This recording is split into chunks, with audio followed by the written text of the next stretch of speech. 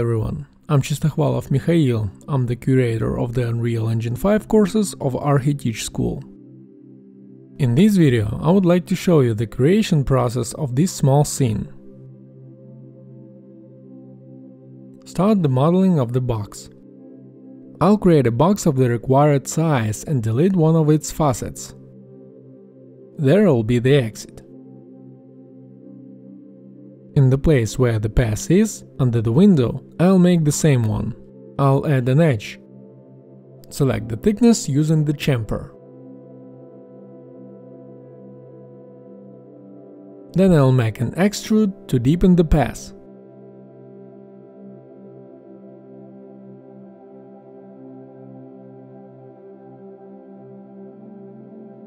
In the same step, I'll create a terrace. In the picture you can see the laths. I'll create something similar to that.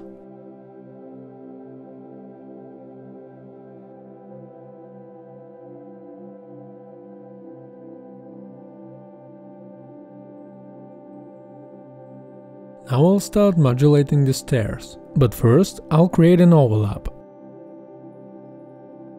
Using the line, I'm making a form. Then I need to align it with the walls. Now, using the extrude modification, I'm going to create the overlap. It will be 300 mm. Then I'll place it at the necessary height. I'll create the stairs using the standard instrument, the straight stair. I set the necessary parameters. The length will be 6 meters, width will be 1.30 m. Also, I set the floor height. I'll select the necessary quantity of the stairs. The height of the stairs will be of the standard size.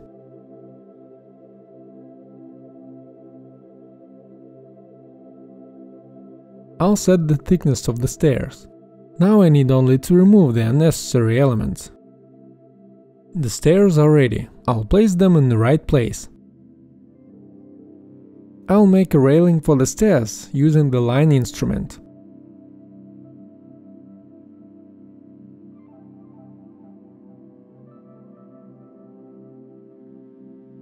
I'll apply the extrude modificator.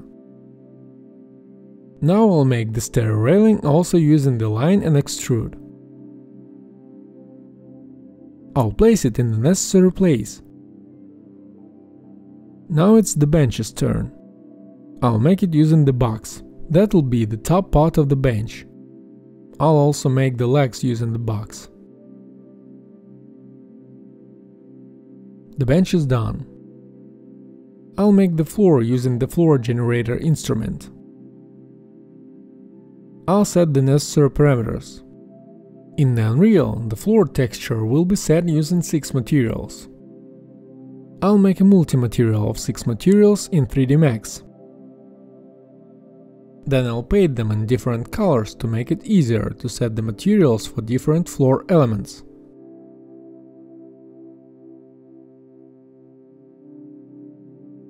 The material location on the floor elements will be regulated by ID. ID can be set by the material by element modificator or manually. I'll do it manually. So the desk's textures will be in these places where I need them to be.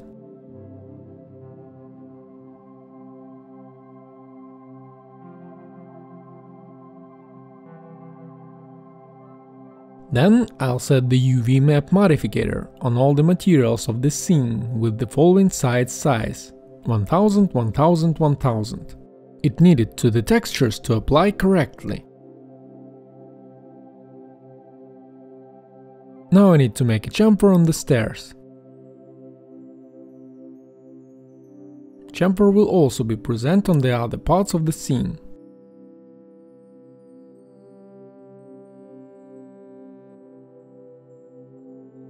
Now I need to make the other side of the box.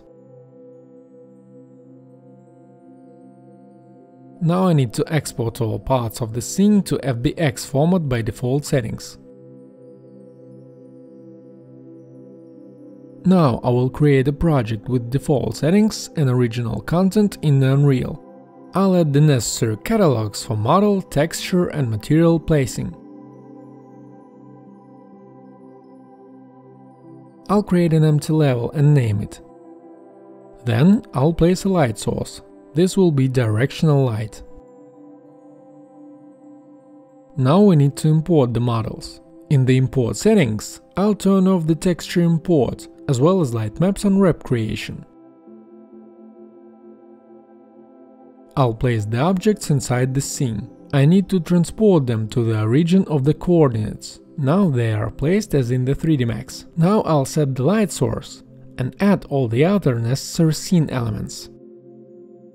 Sky atmosphere, mist, skylight and postprocess. Now I'll set the angle and create the camera. In the camera settings, I'll set the size radio and focus distance and regulate the position in that way, so it all would look like the original picture. Continue with the light settings. To make it more similar with the reference, I'll create some rectangular lights and place them in that way, so the shadows are in the same places as in the reference.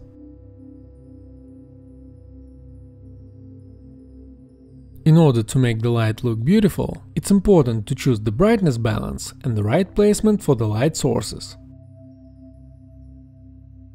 I'll always compare the result to the reference.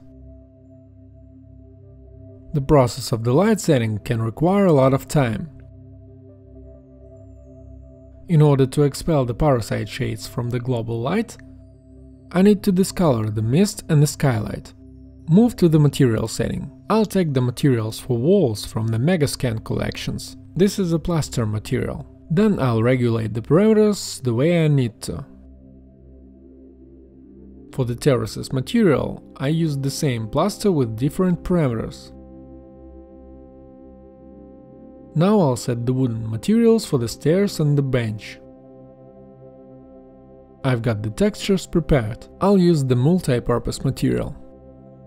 I'll create the instance from this material and upload the stairs texture.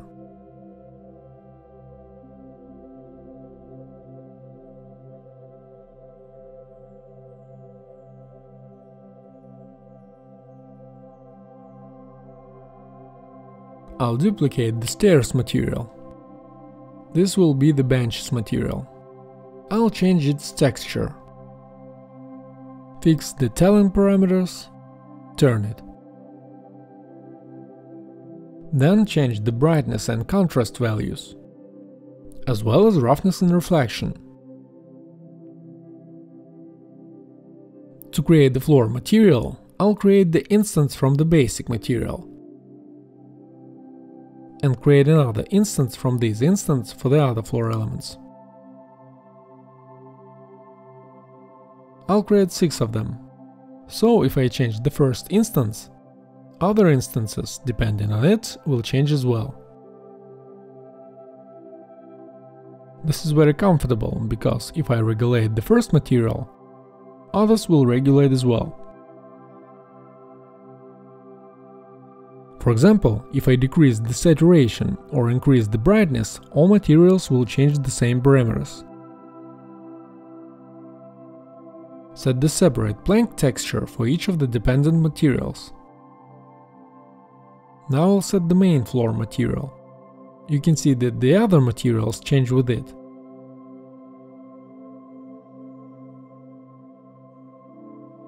I'll create one more instance from the basic material. That will be the railing material.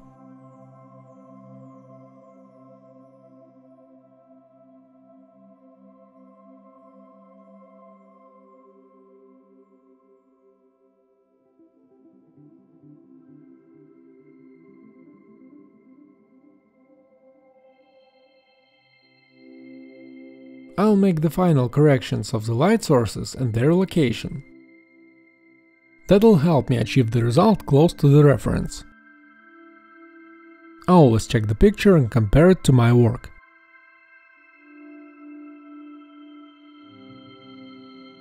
Light setting is a delicate process that takes a lot of time.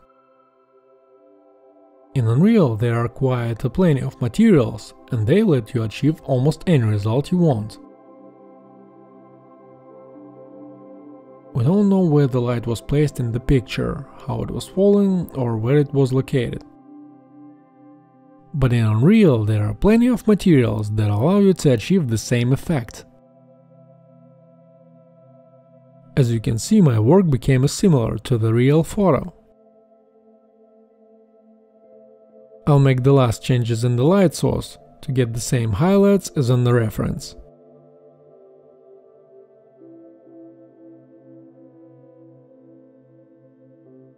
There's only one thing left: to add the plant shadow in the upper corner. I'll use the plants from the Megascan library. It's not important what kind of plants it is and what its materials are. The most important thing is that the plant creates the similar shadow.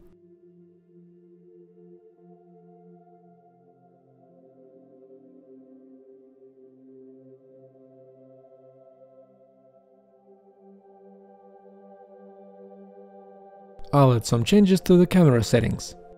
Set the focus point of the sharpness's depth.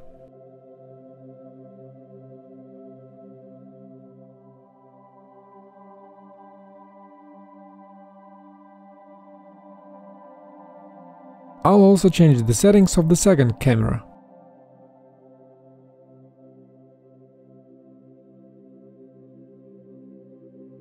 So, I think the result is great. Now I can do rendering. I'll create the sequence, add some cameras and set it.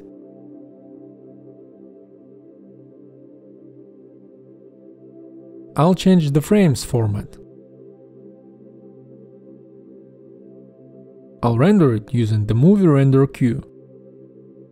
Enable the anti-aliasing to get the high quality image. I'll also set the necessary frame size. The rendering is done. I'll do the rendering of the second camera. Now I only need to do some post-processing and then the pictures will be ready. I'm satisfied with the result.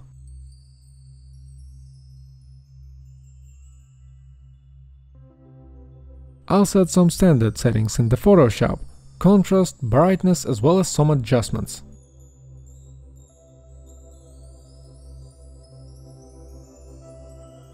The picture becomes more spectacular.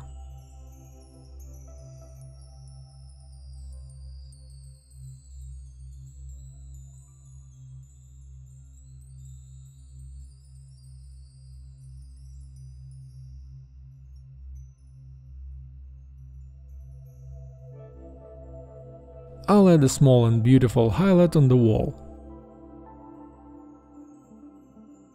Thank you for watching.